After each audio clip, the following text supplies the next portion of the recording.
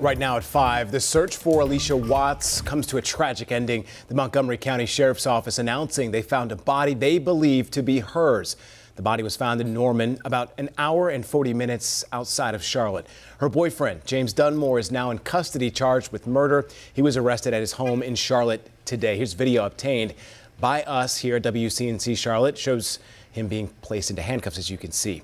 That's how we start the news at 5. I'm Colin Mayfield. And I'm Vanessa Rufus. This case certainly has had a lot of twists and turns, so we do want to walk you through this timeline with the main points. We can tell you Watts was last seen July 16th, leaving Dunmore's home. They were supposed to go to a comedy show at Bojangles Coliseum, but never got there. 2 days later, Dunmore was found unresponsive in Watts's car at a DMV office in Anson County. The next day, Allisha's family reported her missing after she didn't show up for work. Then on July 26th, CMPD officers were seen searching Dunmore's home in University City. He had been considered a person of interest in the case. And then today, as we mentioned, authorities in Montgomery County finding a body they believe to be Allisha Watts. WCNC Charlotte's Jane Monreal has been following this story from the start. Jane joins us live from Montgomery County. This is where Watts's body was found. Jane, what are officials saying today?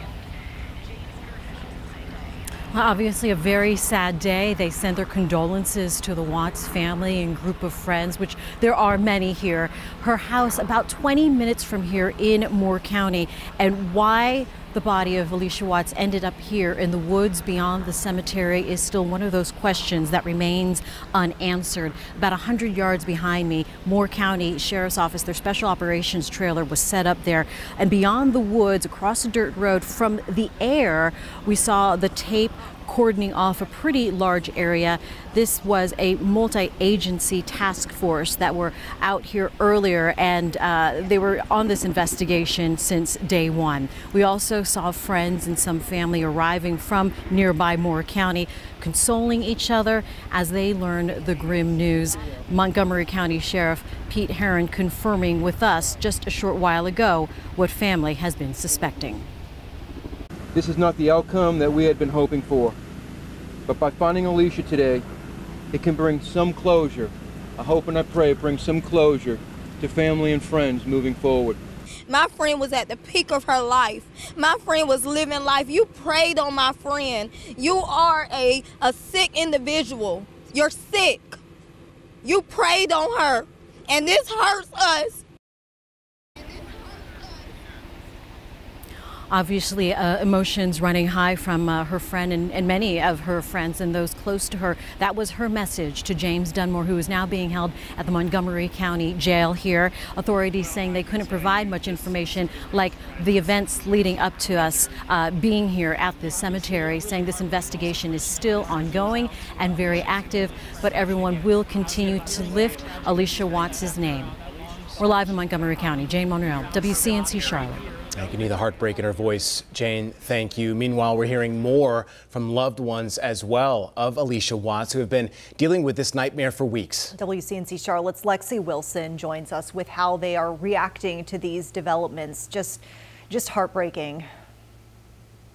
Yeah, as you can imagine, they are absolutely devastated today. Of course, this is not the outcome that they were expecting or hoping for, but they say now they have closure and they can begin that grieving process. The family of Allisha Watts tells me they had hoped she would come home, but they have been preparing for the worst. Still, that doesn't make today any easier. They want people to remember Watts and how she was a loving, joyful, smart person who helped anyone. Right now, they're heartbroken, but glad Dunmore has been arrested. Today, I spoke to Watts' cousin, Gwen Utley, who lives across the street from Dunmore. She says she watched him get arrested earlier today. This is her message to him.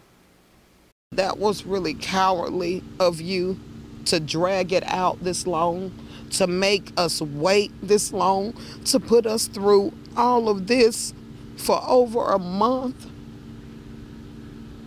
when you could have revealed and told us what you did. And the family's message to the community tonight is thank you. Thank you to everyone who helped look for Watts and spread this message across North Carolina. Now they're also asking that you keep them uplifted in your prayers. Reporting live in University for WCNC Charlotte, I'm Lexi Wilson. All right, Lexi, thank you for that report.